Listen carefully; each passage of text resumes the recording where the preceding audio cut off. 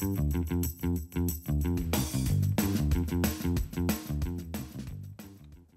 everyone. We are entering the 5th year of the Hewlett Packard's Lab podcast from research to reality. We're trying to innovate, and we're introducing the spotlight as one of the categories. I'll talk about other categories later. And for this first spotlight, we have a great honor and pleasure to host Paolo Faraboschi, the director of AI Research Lab. Paolo is going to dissect AI in many different ways. Paolo, what are you going to talk about?